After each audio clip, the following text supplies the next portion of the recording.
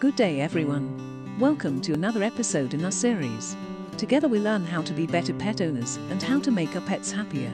Join us. Today we will talk about toxoplasmosis. We assume that you have heard about this disease many times, but let's find out more about it together, because the more we know, the less we will be afraid, and the more we will be able to prevent its occurrence. What is toxoplasmosis? Toxoplasmosis is an infection caused by a microscopic parasite Toxoplasma gondii, and is considered one of the most common and widespread parasitic diseases in all warm-blooded animals, and humans can also get this disease.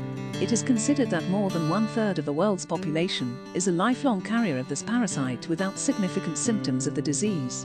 It should be noted that toxoplasmosis in its acute and most severe form mainly affects individuals that have not developed immunity, puppies, kittens, children, those whose immunity is significantly weakened due to the presence of other diseases, in those receiving certain therapy, such as therapy with cytostatic, as well as in pregnant women, where it passes from the mother to the fetus and causes severe symptoms.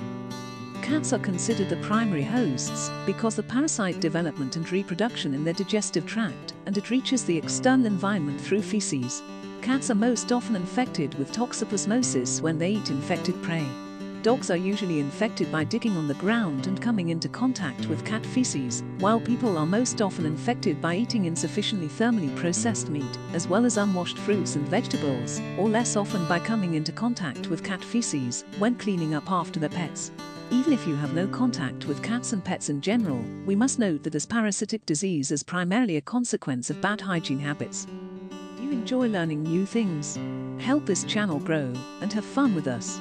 It's easy, just click like, share and subscribe, and you've helped us a lot. Symptoms. There is an acute and chronic form. Infected cats have more pronounced symptoms than dogs and other types of animals. In healthy people, it causes a flu-like condition which passes for 10 to 15 days, while in immunologically weak people, it can cause a whole series of further health problems and disorders. The disease remains for life once acquired. Symptoms of acute toxoplasmosis in cats, other animals and humans include the following signs and disorders: lethargy, muscle weakness, changes and inflammatory processes in the eyes, shivering, high temperature and sore throat, vomiting, breathing difficulties, pneumonia, loss of appetite and body weight, diarrhea, depression, partial and complete paralysis, and inflammation of the brain. In cats that have breathing problems caused by the presence of the parasite, it is recommended to have an X-ray of the lungs.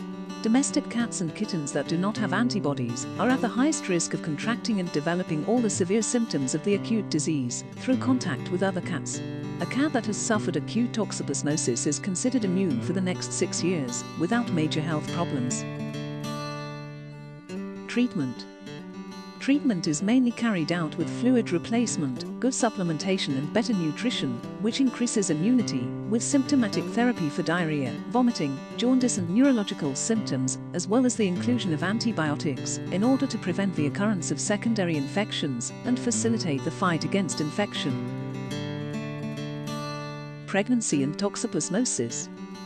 Toxoplasmosis is especially dangerous for women who first became infected during pregnancy, because the disease tends to damage the fetus. In women who have developed immunity, the risk of disease and fetal deformity is much lower.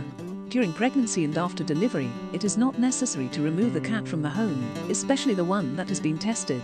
Newborn kittens carry a greater risk of toxoplasmosis for an unprotected pregnant woman than the cat itself. It is necessary to observe preventive hygiene procedures. Toxoplasmosis can be transmitted through blood transfusion, organ transplantation, and consumption of unpasteurized goat's milk. There's no need to kiss your beloved kitty during pregnancy, and do not clean her litter. Someone else can do it for you during this period. Prevention. In domestic cats, prevent the occurrence of rodent hunting and feed them exclusively with specially prepared food or commercial food tested for parasites. Best protection against parasites is preventive hygiene measures during food preparation, as well as limiting contact, especially of immunocompromised dogs and people, as well as pregnant women, with cats, kittens and their feces. Good washing of food and its proper heat treatment for you and your pet. Hand washing. Washing fruits and vegetables. Cat feces should be cleaned regularly and often, at least once every 48 hours. Note that the eggs of toxoplasmosis are capable of surviving in the ground for several months, even in very cold and dry weather conditions. So we don't need to move away from our pet cats, we just need to be well informed and regularly maintain hygiene, and we will all be fine. Get informed, keep learning, and be aware that diseases exist in order to avoid them. That would be all for today's lesson. Join us in the next episode, and don't forget to subscribe and like. Also ring that bell so you don't miss the next class. Stay safe and happy. And don't forget, love and respect all your pets, and enjoy the time you are given to spend together.